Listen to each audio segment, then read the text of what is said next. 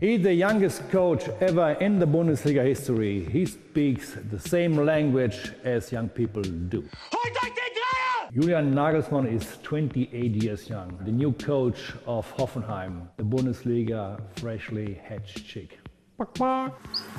But can he bring the change, the miracle of Hoffenheim? Wir werden die beste Hoffenheim der Geschichte! How old do you have to be to succeed, to gain the respect and the attention of the team?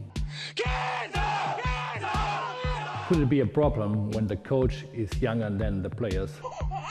The Mini-Mourinho. Is Julian Nagelsmann the right coach to save Hoffenheim? Drop me a line on Facebook.